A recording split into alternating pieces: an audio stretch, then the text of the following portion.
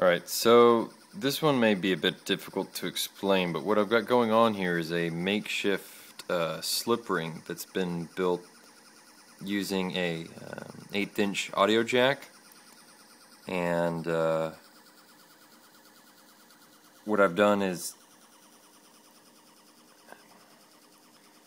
well, it needs a lot of alignment, but basically I've drilled through the tip of the audio jack here, which we're looking at there, and connected it to the motor.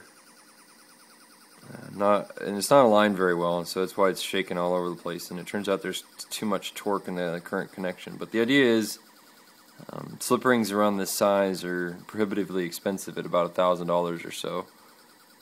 So with further development, you should be able to get this one perhaps to work. But right now it's struggling. I've got it at about half duty cycle. Anything less and it'll stall out. So the concept's there, but needs some work.